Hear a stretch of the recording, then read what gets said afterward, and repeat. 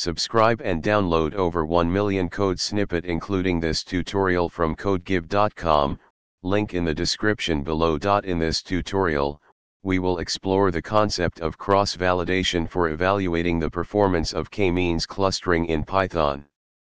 Cross-validation is a widely used technique in machine learning to assess how well a model generalizes to new data. We will use the popular scikit-learn library for k-means clustering and cross-validation. Before we begin, make sure you have the necessary libraries installed. You can install them using the following command.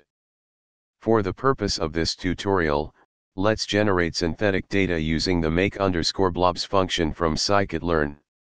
You can replace this step with your own dataset.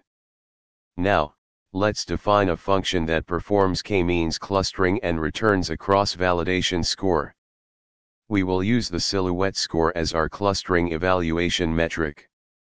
In this function, x is the input data, n_clusters is the number of clusters to fit, and cv is the number of folds for cross-validation.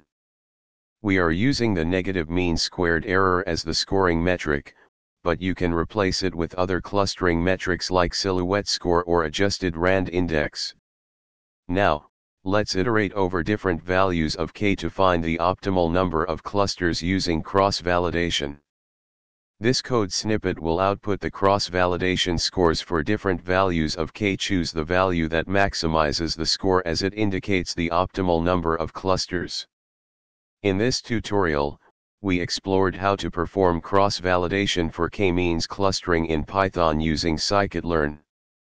We generated synthetic data, implemented the cross-validation function, and evaluated different values of k to find the optimal number of clusters. You can apply this approach to your own datasets and fine-tune the number of clusters based on cross-validation results. ChatGPT